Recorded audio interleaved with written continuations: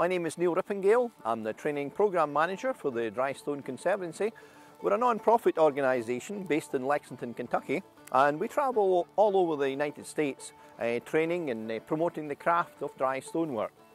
This is a retaining wall, and the reason for this retaining wall, this was all one field going back in the 1772, 1771 thereabouts.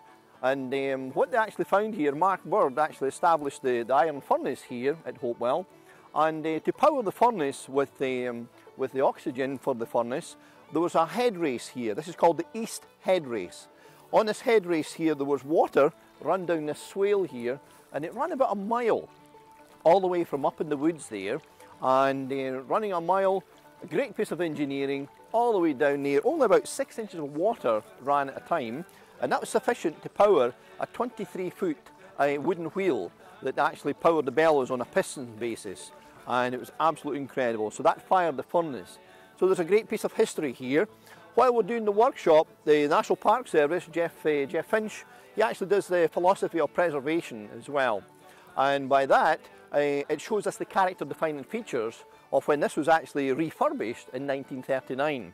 And it was done by the CCC, the Conservation Trust. They did this work, and it was a bit suspect at the time, and what it really needs is a cap on the top here. But what we call the character-defining features, we have to leave it the way that we found it, with respect to the masons and some quality as well. But that really covers what we've been doing here. And when we first came here, we couldn't actually see this project. It was all covered with weeds and vegetation, but you can now see the swale back into the way it was in the 1700s.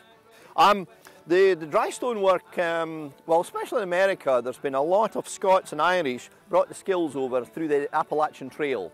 And the Scots and Irish came down the Appalachian Trail, they brought their recipes, brought their music, they brought their skills, and they settled in Kentucky predominantly with a lot of work there around about Lexington, where we're actually based. There's a tremendous amount of stonework there. It's the same geology as in Tennessee as well. So we've actually used the same techniques. The Irish travelled all over with the Scots as well.